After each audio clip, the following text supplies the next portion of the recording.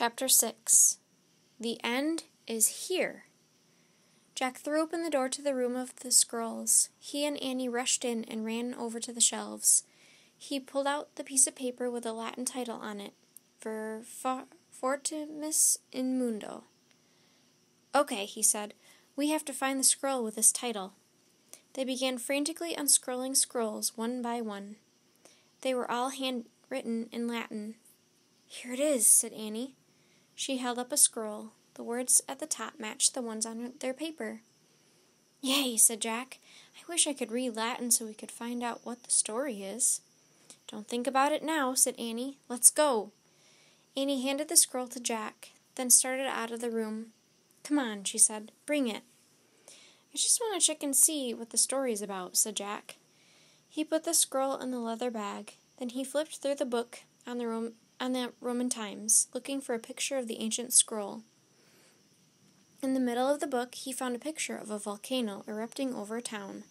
Under the picture was written, "For 800 years, Mount Vesuvius was a peaceful mountain, rising above the town of Pompeii. Then, at noon, on August 24, AD 79, it erupted into a deadly volcano." "Oh, no," whispered Jack. "August 24, AD 79, that's today! Oh, man, what time is it?" He looked around wildly. "Annie!" She was gone again. "Annie!" Jack grabbed the leather bag, then clutched the book. He tore out of the scroll room. "Annie!" he cried. "What?" Annie appeared at the door to the dining room. Volcano!" stuttered Jack. "What?" said Annie.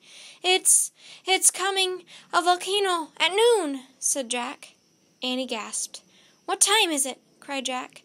"So that's what the soothsayer meant," Annie said. "The end is near." "What time is it?" Jack asked again. He looked around the garden. He saw something near the mermaid fountain. "A sundial," he said. "That's how the Romans told time." Jack and Annie raced to the sundial. "What time does it say?" said Annie. "I don't know," said Jack. His hands shook as he turned the pages of the book. He stopped on a picture of a sundial. It showed examples of different times. Jack looked back and forth from the page to the real sundial in the garden. "Here," he said. He had found the one that matched. Jack read the writing under the picture. "The shadow on the sundial can hardly be seen at noon." "Oh, man," he whispered. He looked at Annie. "The end isn't near.